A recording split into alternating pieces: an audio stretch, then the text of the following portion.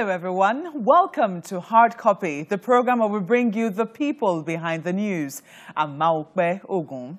Section 217 of Nigeria's constitution provides for the establishment of the armed forces of the country and spells out quite clearly their role and responsibilities, which include defending Nigeria from external aggression, maintaining its territorial integrity and securing its borders from violation, and suppressing insurrection and acting in aid of civil authorities to restore order when called upon to do so by the president. There are, however, growing arguments as to whether or not the armed forces, particularly the Nigerian army, are staying within their roles as prescribed by the Nigerian constitution and their effectiveness in playing the roles even as prescribed by the constitution. My guest tonight is the Chief of Army Staff, Lieutenant General Tukur Buratai. Well, General, you're welcome to Hard Copy. Thank you, Maope. Well, you have been at the helm of affairs now for at least 2 years, and I know that the challenges confronting the Nigerian army are plenty. But let's quickly start with this comment taken from the Speaker of the House of Representatives, Yakubu Dogara, at a capacity building workshop recently. He said, "It's worrisome that Nigeria is permanently in a state of emergency as the armed forces are deployed in more than 28 states of the Federation in peacetime. The armed forces have virtually taken over routine police work in Nigeria. It's no longer acting in aid of civil authorities, but has become the civil authority itself." You heard that statement? Yep, I heard it. Do you agree with him?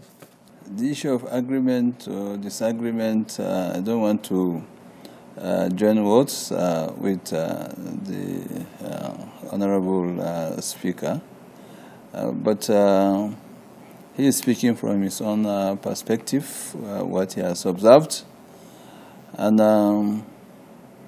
I was at the National Assembly. Remember, about 2 weeks ago, the services, including the Minister of Defense and Interior, were at the National Assembly, including Inspector General of Police, the CDS, and the other service chiefs, were invited to discuss the issue of the incessant kidnapping along the Kaduna-Abuja highway, and all of us made our positions.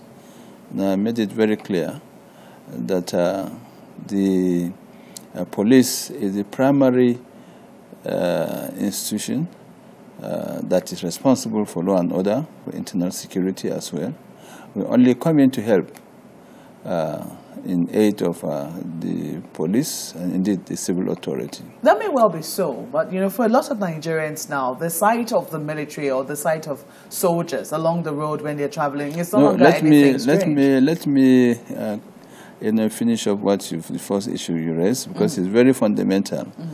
I raised the issue that the police really need to be increased in terms of their size, their strength. I made the issue that the police need to be trained and retrained. I raised the issue of the police need to be equipped for them to be able to operate.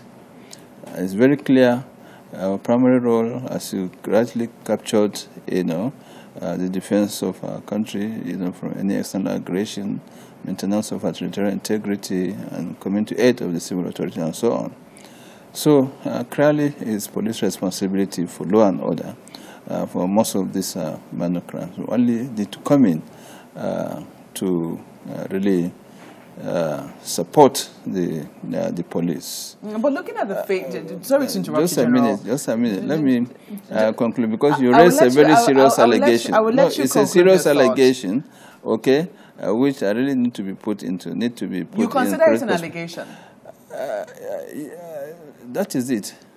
Okay? Not a statement of fact. You see, you can say it's a statement of fact. Okay, it can also be. If you look at it in the other way, you can say it's an allegation, because you look at it depends upon the context where you put it, because it's there clearly in our role, that we are to come to the aid of the civil authority, and this is the role we are playing. But you must be worried as chief that, now it would seem that the roles that the Nigerian army is being called to play is quite different from the role that it was established to play. It's not different. It's not different. You don't think so? It's not different. Because we have that concept. We've been called out. Yeah. The National Assembly called us together with members of the police, to discuss the road along, the security of this highway, the issue of kidnapping. So if they have not given all that tax, definitely will not be there. Because increasingly, the Nigerian army is being called upon to play roles in internal security arrangements. And is that, you've mentioned in the Constitution, it's one of the constitutional roles. But they're not being withdrawn. So we have a situation whereby it would seem that that's why I said the police need to be equipped, need to be retrained, need to be increased in number so that they can take over their responsibilities. So until that happens, we're still going to be saying definitely there's likely to be a lot of challenges which everybody is crying about.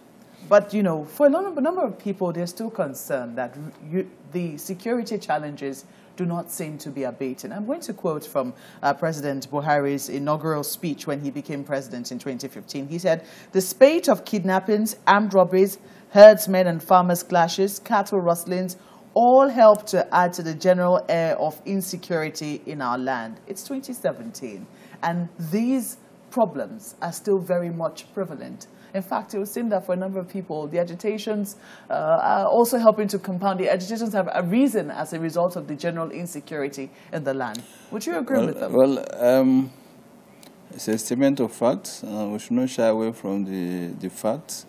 Mr. President has said it, he has observed it, and he is working towards resolving this issue. Insecurity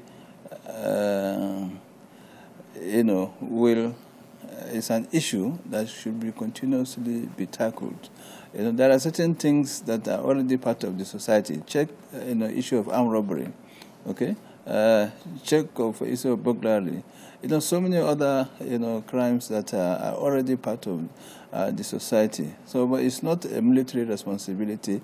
It's issue of law and order, and everybody has that responsibility.